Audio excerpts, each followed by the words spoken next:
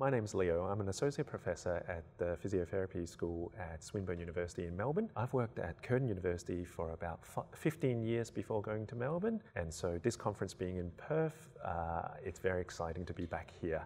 And I'm actually the chair of the conference as well, so it's exciting to see that so many people are attending to this conference. So the key theme for this particular presentation is to actually understand how physiotherapists can work with artificial intelligence. My belief is that physiotherapists can benefit from the use of AI as long as we have an understanding of how artificial intelligence works and also the limitations and the compliance issues that's associated with it. So I know that there are lots of people really excited about artificial intelligence, say, oh, I want to use this, I want to use this, this is helping me, this is helping me. That's great, it can, but there's also the other side where if you're using this for patients, where's the data going? Where's the privacy? Where's the security? Who can crack into the system to actually publish and benefit from it illegally? I'm hoping that in this particular presentation, people have an understanding of how artificial intelligence works, how it can benefit physiotherapists, and how the limitations can be addressed so that we can all use it ethically and professionally to benefit profession and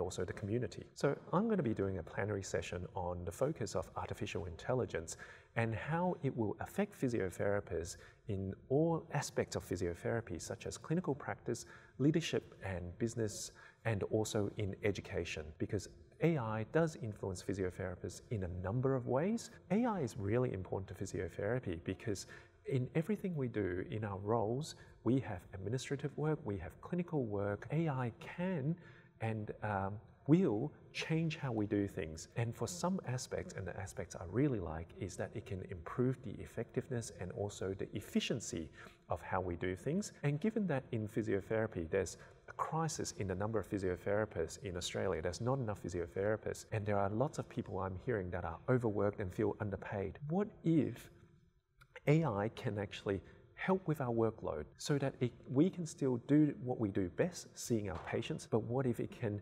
reduce our administrative tasks such as patient note writing, such as the administrative booking appointments, and what if there are also systems that can help us with clinical reasoning to act as a double check in what we do. It's already happening in other fields like radiology, so reading scans. It's happening a lot in education. AI is implanted in everywhere around our environment, and it's important for physiotherapists to understand, adapt to what we do, make sure we use it ethically, and make sure that it can benefit us as physiotherapists and also the people we treat, our community. So how I think AI will impact physiotherapists is that the number one thing I want to mention is that I don't think AI will replace what we do as physiotherapists, especially in the clinical work. If given a choice, a patient will always want to see a physiotherapist for their back pain, for their stroke, for their heart and lungs, over an artificial intelligence software or hardware. So I believe that AI will not be replacing us in the near future, and I don't think it will replace us in the far future, into the distant future as well. However, I think it will affect us in improving what we do immediately in terms of, I think more and more people are now using artificial intelligence systems to write patient notes. There are more and more artificial intelligence systems to help us with a clinical diagnosis, and there are now starting to have more artificial intelligence systems to help us with planning, intervention, and exercise. I think how people and physiotherapists will use that is that they will use the output from the artificial intelligence to challenge what they're thinking. So basically having a peer to review what you're doing, at the end of the day, I think it will still be the human, the physiotherapist, that will decide what is the best treatment for the patient. That's how I think AI will affect physiotherapists in the short term. Artificial intelligence is changing higher education in a huge way. Already in physiotherapy, we are seeing that a lot of people are changing their assessments because there are times where if we are giving an assignment, someone using artificial intelligence may be able to use the AI to write the particular assignment. I would like to think that there are lots of benefits to artificial intelligence, so I don't want to just focus on the negatives that comes out of artificial intelligence. We have now created a system where we can train physiotherapists to speak to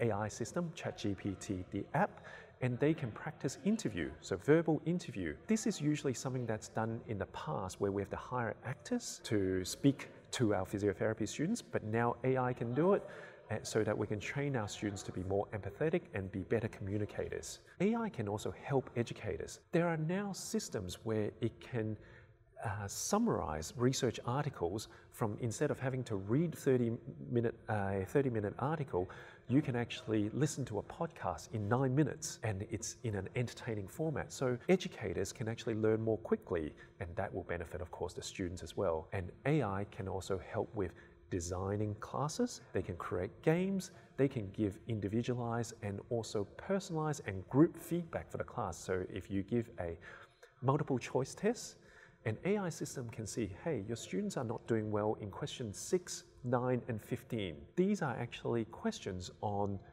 low back pain. And so they can give you feedback that, hey, as an educator, maybe you need to spend a little bit more time on that. And I know that AI is helping with marking papers as well and marking assignments. And yeah, in terms of assessments, I believe that in the near future, AI can help with marking practical exams as well. I know this is a challenging task for a lot of academics because it's usually a whole week where they have to mark 8 hours a day and it's very tiring. What if AI can help? I don't think it's here yet, but I think this is something that's coming up in the future.